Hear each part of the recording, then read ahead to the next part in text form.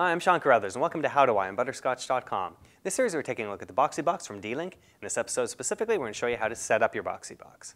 The first step, of course, is to take it out of the packaging. Because the Boxee box has a slightly strange design, it also is a little bit strange inside the box as well, even though the outside of it is perfectly cubed. You open up the top compartment, find the finger holds and grab the Boxee and pull it straight up. Then you can take out the entire insert. Underneath you'll see two other compartments, one of which has the remote control and the other one which has the power. Once it's unpacked, the first thing you need to do, of course, is take the Boxee box and put it next to your television set. You can connect it to the back of your TV set and to the back of the Boxee using an HDMI cable. Then you can take the power brick that comes with the Boxee box, connect it to the back of the Boxee box, and then plug the other end into the wall. If you're going to use an Ethernet cable to connect directly to your network, you can do that at this point. Connect one end to the Boxee box and the other end into your network. Then you're ready to fire it up for the first time, so press the power button on the top of the box. Then it'll go through the boot sequence, and the first thing you should see is Boxee box asking you to align your screen properly. You'll see a couple arrows, one in the top left and one in the bottom right of your screen.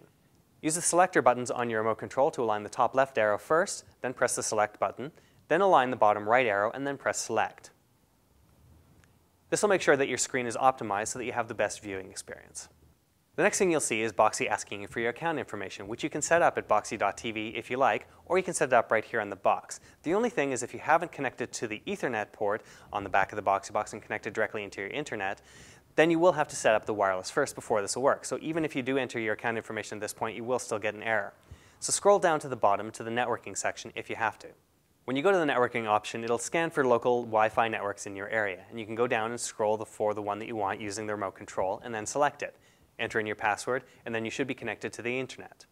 Then go back and complete your account setup on the Boxee box, or if you haven't already set up an account on boxee.tv, you can do so right here from the screens. Now, if you already had an account and you just entered your information here, it'll bring in all of your contact information, subscriptions, all of the things that your friends have been watching, everything that you already have access to on your regular Boxee account. If not, it's time to start populating this yourself.